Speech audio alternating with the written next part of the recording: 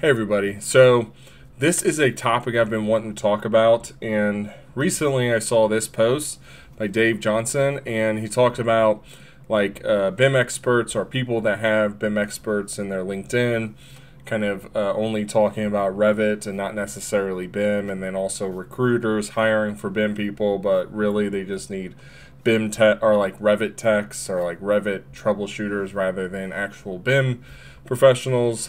And this is I think an important topic, and from what I've seen out there over just the last few years and what I've seen on LinkedIn, there's a mix of unicorns and like positions that are, I categorize them as like troubleshooters, but essentially they're just Revit techs. So they're positions where you operate as just a like a drafter or modeler, and you're not necessarily doing anything with BIM, but since that's the buzzword, that's what is in the title. And I see that the unicorns come from like design, like technology teams. So sometimes they will create these positions with all of these different required skills that, you know, that come from positions or come from people that are in positions of technology, or like they're technology leaders, and so they take all these things that they've heard and that they're trying to use and then put it all into one position. And then the troubleshooters and like the Revit techs I'll see kind of come from the engineering teams, the architecture teams, the design teams, people that aren't as closely tied with the technology, so they don't sometimes fully understand kind of what BIM is and what comes with that. And so to talk a little bit about like the unicorn descriptions, this is like a rough description I've just thrown together. This isn't from like a specific firm or anything, but this is sometimes what I've seen.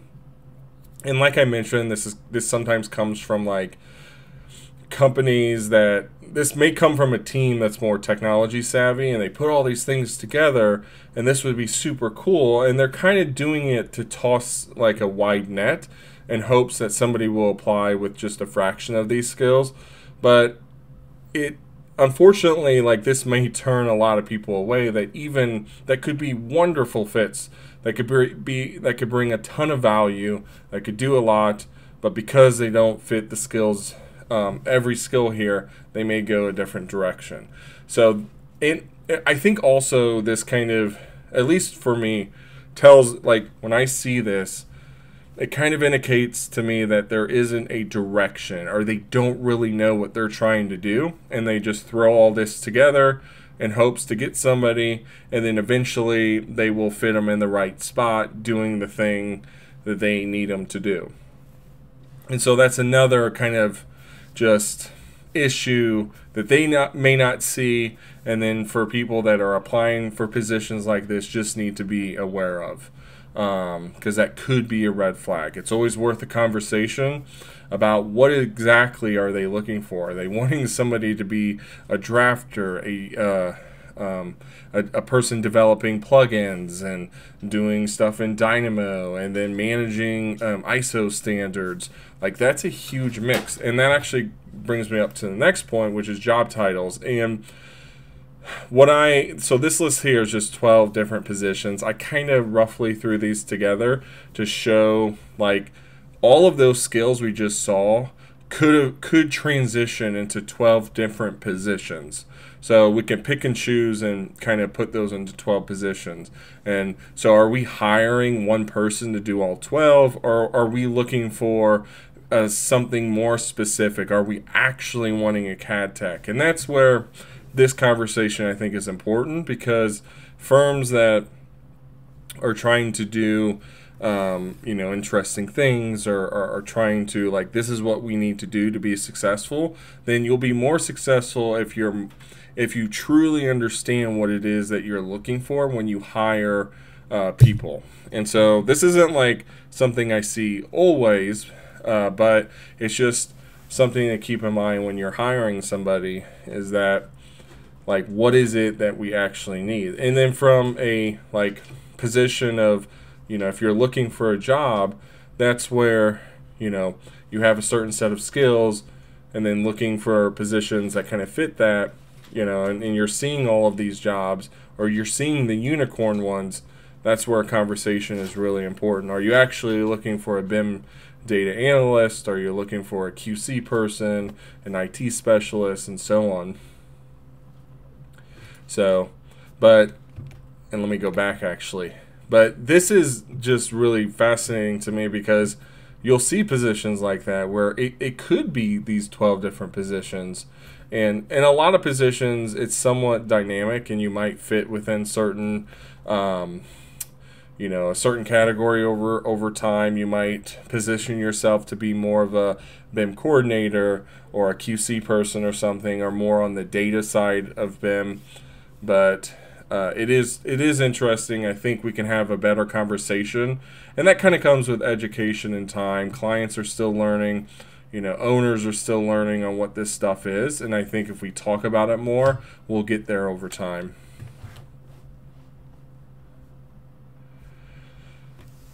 So this is the other part. So this is like the troubleshooters and stuff.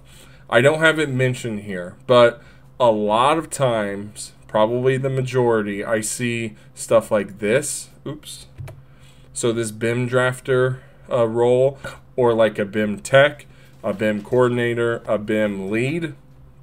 There's probably some others I can't think of, where the title, like in the title there's BIM, but in reality they're just doing CAD drafting, or they're just the Revit tech.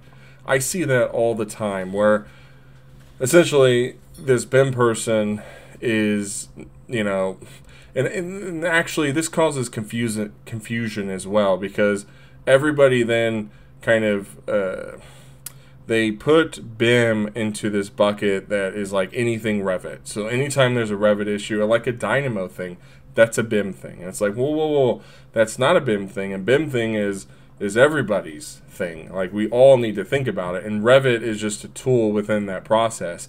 And so if that person, that BIM tech, is only focused on Revit and using that tool, then they're probably better categorized as a Revit technician. If they're managing models, maybe it's a model manager, and that could maybe be like a BIM manager, or like a BIM model manager or something. I don't know, but that's where these conversations, I think, are important. What are we actually after, and do we actually understand what BIM is and what that word means before we put it in the title? Because, like, it just seems fair to want to make sure you understand that, because when you hire somebody and they're under the expectation that BIM is this, all of these things, in reality they're just a CAD drafter. And let me say that in a different way. They're not, like, nothing's wrong with being a CAD drafter, but if you're under this other idea that you're going to be doing these BIM things, then coming in and doing drafting may not line up very well, and could, turn out where you're unhappy, the person that hired you is unhappy, and it's just a big mix-up. So that's where I think just understanding this stuff is a little bit better. And that, again, comes with education from the owner side, from the recruiters, from the people hiring. What does BIM mean, and what does that word mean when we're hiring people? So I'd like to see in the industry that we have more positions like CAD drafter, Revit technician, a model manager, probably not BIM drafter, because I don't even know really what that means. I put that here as an example of something I've seen out there, but that's something I wouldn't want to see continue. And then like a Revit modeler, like if you're doing Revit modeling but not so much focus on the information and the data, then maybe you're not a BIM, a BIM person. And all of these positions are great, but I think if we can have more transparency on what are we actually looking for and lining up the right roles in that position, it could be really, I think, helpful for everybody involved. And and really, for a firm that's hiring somebody, position them in a better spot, because now there's, like, if you're thinking that to that level, then you're more, I think you've got a better plan than somebody hiring BIM without really understanding what BIM is. So if you understand we're looking for a Revit tech because of these things, then that positions you much better, I think. And then, you know, you might have a separate position for BIM management and stuff like that. Well, anyways, that's kind of all I've got. This is an important topic. People still need to, you know, people will continue to get better at these things on what this stuff looks like.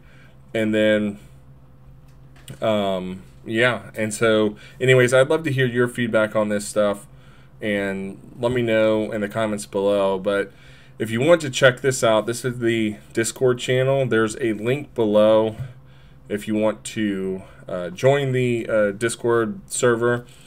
And so it's free, and there's just some cool channels in there that you can post questions and all sorts of things.